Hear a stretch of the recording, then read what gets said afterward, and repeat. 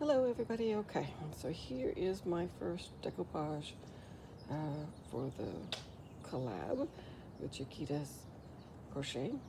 And so if you saw in my hauls, in one of them, I got these from Michael's, the 90% off clearance for 29 cents. I did get two. I've only decorated one. So that was that one. I also got this Christmas from Michael's, napkins from Michael's. And what I did with them is make your ever so traditional Christmas ball decorations. So there's the napkin right there. I just had some random picks that I dragged out to put in there.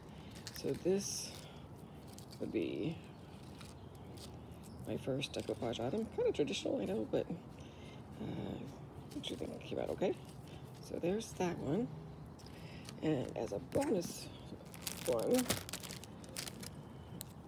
I was having to, the porch light went out while I was working on this. So I almost threw away the light bulb and I said, hey, I can decoupage on that. So I did. So I did another, just kind of a spring ornament, I guess you can call it, out of the light bulb.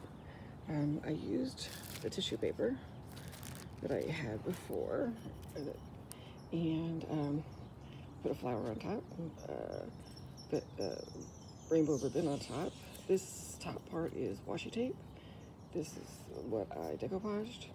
There's a butterfly on each side that's kind of just floating with the flowers. And I don't know if you can tell or not, but the center of the flowers, most of them, I did glitter them out just to give it a little bit of bling. So that was my first decoupage project, this one, with the bonus light bulb.